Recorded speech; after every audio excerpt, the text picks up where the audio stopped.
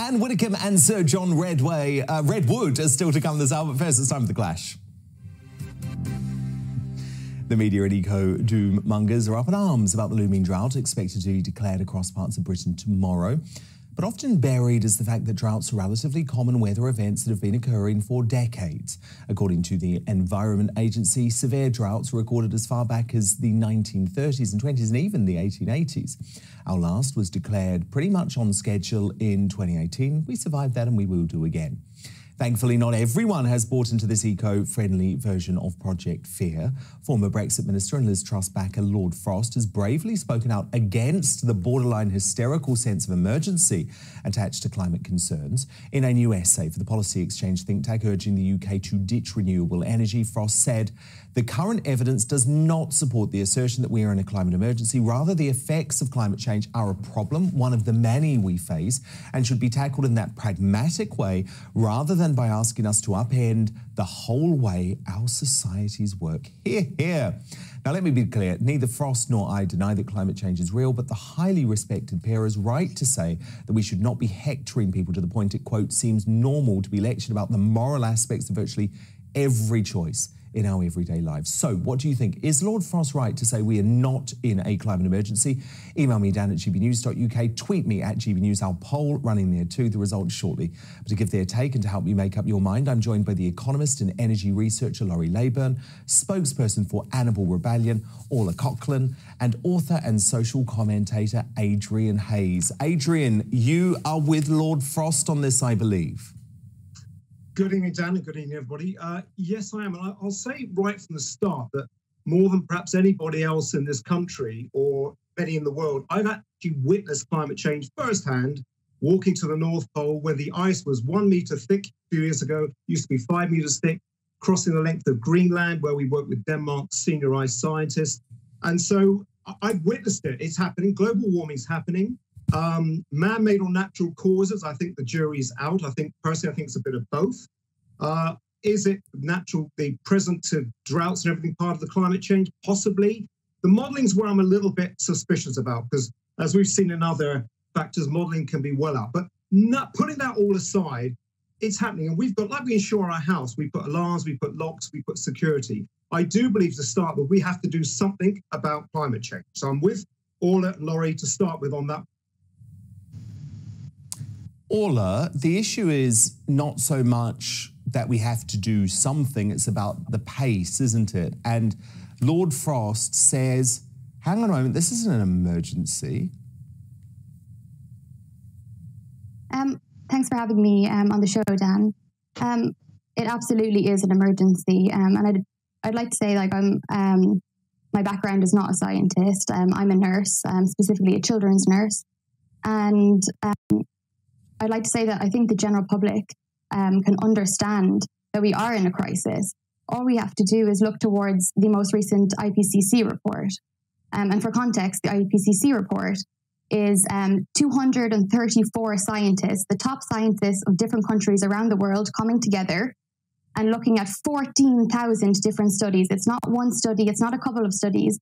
And as you said, you think that the jury's out on this. But this IPCC report has said very clearly that this is a code red for humanity.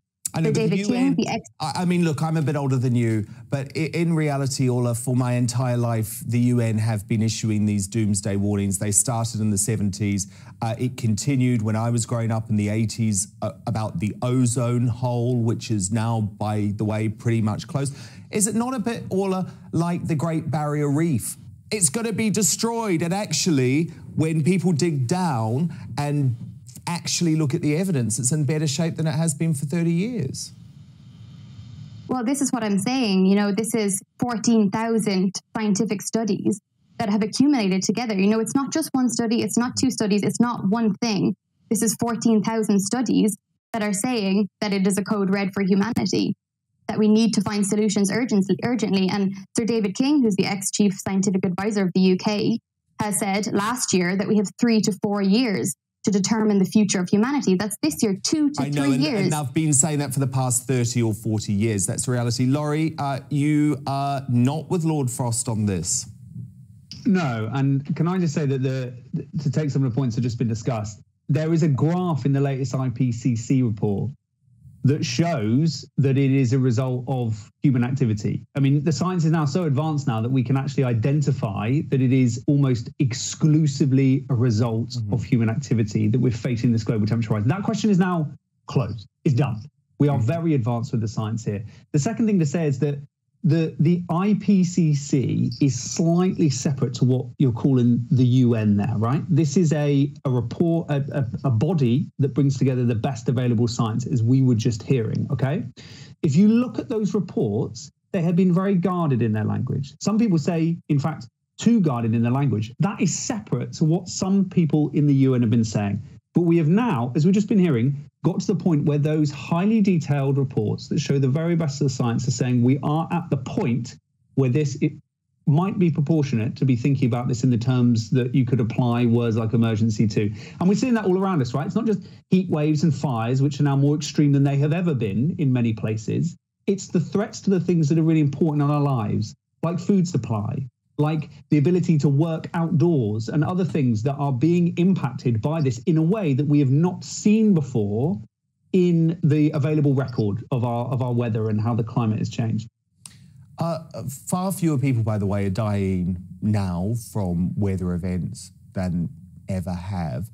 I think one thing that's really dangerous, Laurie, is to say on any issue, by the way, on any issue, and I especially say this after the 2 years that we've just lived through and all the lies that we've been told about the COVID and the vaccine, the science is never closed, okay? You should never just say the science is closed. Science is never closed. And it almost feels quite zealot-like for you to say that, because surely you want to keep investigating, you want to keep researching. That's the point of science.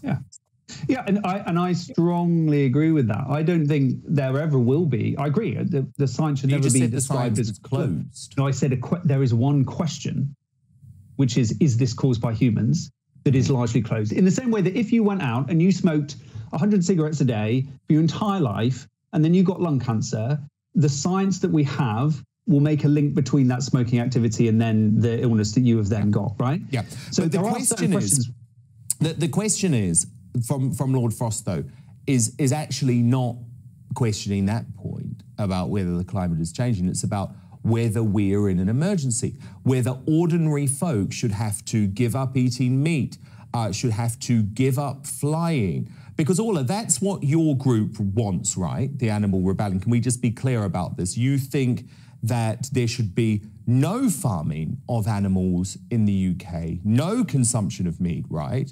No foreign travel on planes whatsoever. Yeah, so we're a group that are campaigning towards a plant-based future, and our demands are that the government support farmers and the fishing communities in transitioning to a plant-based food system. And in doing that, we're also asking the government that they will rewild all of the freed up land that will come from this plant-based future, and that we will have a bigger program of wildlife restoration and ultimately carbon drawdown. Have you seen the study today, by the way, Orla, that I spoke about at the top of the show? It's a Leeds University study over the past 20 years of 26,000 women, showing that they're far more likely to have serious hip breaks later in life if they're on a plant-based diet. Do you have any evidence that an all plant-based diet is actually safe for humans? Absolutely. The World Health Organization has said that a plant-based diet is healthy for all stages of life. Oh, well, if they say it, I certainly don't believe it. Well, I'm not finished. Sorry, I'm not finished. And we also know that a plant-based diet is reducing heart attacks, it's reducing stroke, and it's a massive reduction to obesity. Okay. So, and heart attack is the leading cause of people. Adrian Hayes, you've obviously listened to all of that. What do you want to come back on? Firstly, I don't, Laurie, with respect, the science is never settled. I'd say that. There is a big volume of scientists who don't disagree with this, but they've been cancelled. That's the first thing. Secondly, I think we need to redefine the English language. What is an emergency and a crisis and catastrophe? I've seen global warming. Yes, I agree with. Climate change, yes. But climate crisis, climate emergency, climate catastrophe means it's happening imminently. I believe we've got time. But the biggest thing, and this is where I really do stress, the problem when you obsess, we face many risks in the world, from asteroid collision to nuclear war to food resources to population. When you obsess on one single risk, And when you look at one single issue within that risk, carbon dioxide, a life-giving gas, and when you look at one solution, net zero, you're in danger economic impacts, which we will know very well about this year, society impacts, but also, and this is why I really stress, environmental impacts. I'm personally far less worried about carbon dioxide emissions in the air as I'm with nitrogen oxide, sulfur dioxide, lead pollution, all these other pollutants that are killing 5 to 10 million people today. I'm more worried about the pesticides and chemicals that big food corporations put in our food, leaking into our rivers, that water companies, raw sewage putting into our rivers, killing all wildlife, what chemical companies are putting into our lakes, our oceans, our rivers, our seas, our plastics going in the ocean, our resource depletion to pay for all of our data requirements, to pay for our EVs, to pay for our windmill blades, resource depletion, deforestation, farmlands, 3 billion plastic masks in the ocean, overfishing with mass trawlers with spotter planes just decimating all these fish things. These are bigger problems, and none of these were caused by climate change. These are caused by human. And yet I don't see Extinction Rebellion protesting on the streets of Jakarta about deforestation. I don't see animal welfare rights lobbyists protesting about all the chemicals in our food and pesticides. Now, I don't see any of these protests taking place. These are the real crises that I believe we need to solve. And this is far more important than climate change, where we've got many decades to resolve. Lots of great points there, absolutely. And Orla, I guess that's something that I really want to second from Adrian and get you to pick up on. For me, it's the language. I mean, you might be surprised to know, Orla, I'm an environmentalist. I've been an environmentalist since the 80s. I grew up in New Zealand. But because of the way that I was terrorized, actually, as a child by folk like you who were telling me that I wasn't going to be around in 20 years' time because of the ozone hole, I'm incredibly angry with the rhetoric that you use. And it is wanting to terrify kids. And you use very basic weather events, like at the moment, 3 days of hot weather, essentially, to say that we're in an emergency. And as Adrian says, Orla, we do have time. We are heading towards net zero, but we have to do it responsibly, because if we don't, Orla, the economic catastrophe for this country will actually cause far more deaths than climate change. I'd just like to say, that we agree on so much, Adrian, and Dan as well. All of us here agree on so much that we need to look after nature, that we need, exactly. It's about the language. It's about the language, and that's what this debate is about, because Lord Frost says we're not in an emergency. Stop being irresponsible. That's what we're disagreeing on, Orla. Well, we can have all of these wider issues and still be in an emergency. And these issues are so interconnected. And that's why we see that if we transition to a plant-based food system, we can rewild the UK. We can bring back these fires. By the way, Orla, I don't agree with you on that. I'm a great carnivore. That's what the science from Oxford is saying. So I don't care what they're saying. Nothing is going to stop me eating meat for as long as I live. Final word to you, Laurie. The US military, which we cannot accuse of being a socialist organization, describes the climate crisis as a threat multiplier. It makes the greatest threats to our shared security, to our well-being as a nation, and to the US and other countries around the world. It makes those countries less secure. It does that because when the temperature gets higher and higher, things start to impact how we grow food. It starts to impact how people move around the world. They start to cause all of these additional problems. It saturates everything. The stuff that we've seen recently, right, is extraordinary. We had the Met Office, again, not a hive of socialists who are plotting certain things, quite nerdy scientists. No, they don't, because these guys are the holders of an amazing body of British science that we should be hugely proud of. I want them to tell me the weather. I don't want them to terrify me or preach to me. That's not their job. Well, what they did the other day is they did a weather forecast of what it could look like in 2050 if we didn't get on top of the climate crisis, right? It was speculative, we are getting on top of it. Very open about it. And then, actually, the kind of weather they forecast happened the other week.